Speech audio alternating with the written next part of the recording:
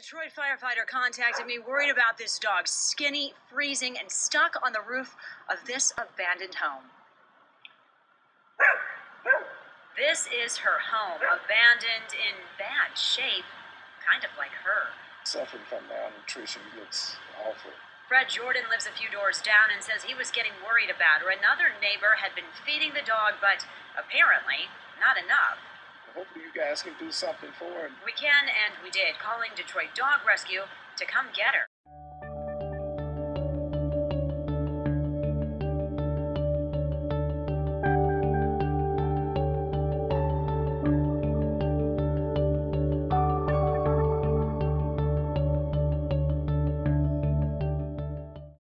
This is Ireland. We've had Ireland just a good portion of almost a year. We came across Ireland when Amy Lang from Fox 2 contacted us. They were out doing some news stories and they came across Ireland on top of a rooftop of an abandoned home in Detroit.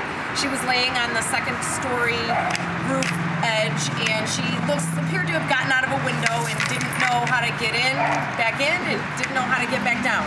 And so they called us, and when we got there, she was a little skinny, she was emaciated, obviously been up there for a while.